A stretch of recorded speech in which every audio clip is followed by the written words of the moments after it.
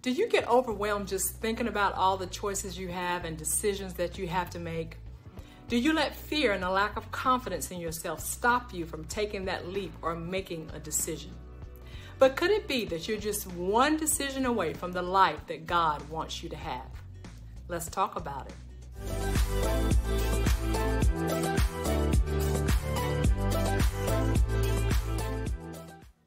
Hey everybody, happy Friday. Thank you for joining me today. I appreciate you for being here. Last Friday, I shared part one of the multiple choice life, and today we're going to continue that lesson by discussing what stops us from making decisions and how we can make the best choice. So let's jump right in, and I'll start by posing a question. When we're presented with different choices, what stops us from deciding? And I have three possible reasons. Number one is the fear of making the wrong choice. We often think of what happened the last time or how something didn't work out in our favor, how the choice that we made ended up breaking our heart or setting us back.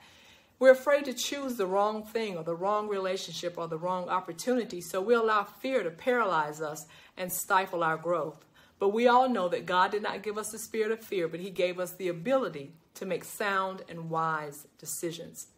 The second reason could be a lack of confidence in ourselves. We don't believe that we're capable. Maybe because we failed in that area before, or someone we know, they tried it didn't work for them. We sometimes focus on our inadequacies, that we don't have enough knowledge, we're not skillful enough. We don't think we're smart enough, or we have what it takes to be successful. And some of us don't even believe that we're worthy of God's best. The third reason is the lack of faith in God. We don't believe that God is credible or trustworthy. We don't think He's going to come through for us, and we're tired of getting our hopes up only to be let down. It's easy for us to believe for others, but we can't believe for ourselves. We say we have faith, but we actually don't put it into practice. Hebrews 11:6, the NIV translation states, "And without faith it is impossible to please God, because anyone who comes to Him must believe that He exists and that He rewards those who earnestly seek Him." How do we make a decision? I have three suggestions. Number one, we must weigh our options. We got to consider our choices, do our research, compare and contrast the pros and the cons of each choice, talk to somebody who has more experience with a particular situation than we do, and think about the long-term implications. Which choice is going to get us closer to our goals? Which choice will honor God? And let's refuse to make a decision based on how we're feeling in the moment.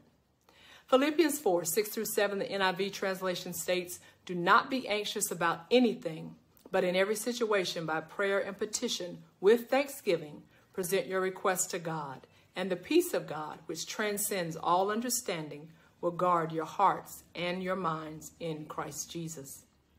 The second way, we must tap into God's strength and power. We've got to ask God for wisdom and strength and pray and wait for Him to answer. We've got to be willing to accept His answer, even if it's not what we would choose. Now, the final decision is going to be ours, but I found that God is never wrong. It's not required, but based on my experience, it's wise to ask for God's help. Through God, we have more power than we realize, but we just don't use it. James 1:5, NIV translation states, "If any of you lacks wisdom, you should ask God, who gives generously to all without finding fault, and it will be given to you." The third way is that we got to renew our minds. We got to have a Proverbs 3:5-6 mindset, change the way we think about our lives and what's possible for us, take control of any thoughts that want to steer us in the direction of our downfall, and think about what we're thinking about. If our minds are always dwelling on doom and gloom, then our choices are going to reflect our thoughts. Negative thoughts will not produce a positive life, so we've got to adopt the mindset of Christ.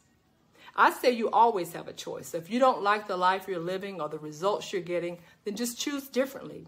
If you've done something repeatedly and aren't making any progress, then it's time to reassess your life. You can change at any moment you decide to. That's the beauty of it. If you're not happy with your health or your finances, your relationships, your thought life, then change it. That is the freedom that God has given to us. But you can't be jealous of someone who's making choices that is leading them towards wholeness and God's plan for their life, for we all have that same opportunity too. You might be saying that you don't have a choice, but I beg to differ. If we're followers of Christ, we always have a choice. Your tomorrow doesn't have to look like your today or your past. But we have to be honest with ourselves. Either we don't like the requirements of the best choice, or our flesh is enjoying the choices that we've made and we just don't want to give it up. We don't have a right to complain if we're unwilling to make adjustments. And we all know the definition of insanity. And if we want different, we gotta do different.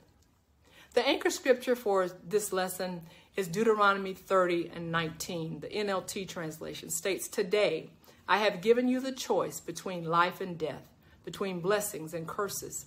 Now I call on heaven and earth to witness the choice you make. Oh, that you would choose life so that you and your descendants might live." Based on the scripture that I just read, the good news is that you do have a choice. So let me ask you, will you choose blessings or curses? Will you choose to love or to hate, to forgive or to hold a grudge, to pity yourself or walk in purpose and power? Will you choose faith or doubt, fear or courage? Will you be patient or will you be desperate? Will you be bound to your past or will you do the work to become free?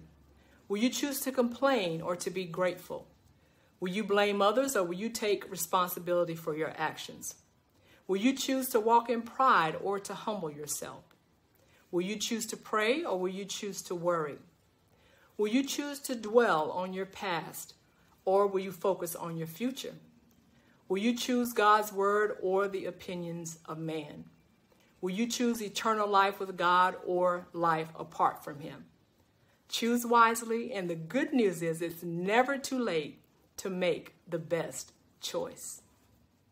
In closing, God has given us the answer to every challenge we will ever face and for every decision that we have to make. He doesn't take away our power to choose, but he does take the guesswork out of it. In this multiple choice test called life, we have the answer key, which is the Word of God, our relationship with him, prayer and worship, and this will guide us in every decision that we have to make. And as we live out our multiple choice life, and if we don't know the answer, let's make sure that we consult the one who does, because God delights in giving us the answers that we need to make the best choice. And he also loves handing out A+, a score of 100%, and a smiley face. And let's acknowledge him in all of our ways, because I've found that life is so much sweeter when we do. Thank you so much for hanging with me. If you made it to the end, as always, I appreciate you. Any takeaways, please leave me a comment. I'll be sure to reply. My website, podcast, and social media platform information is in the description of this video. I will see you next Friday. In the meantime, remember that you matter. In Christ, you are enough. You are never alone. And most importantly, you are eternally and unconditionally loved. Until next time, take care.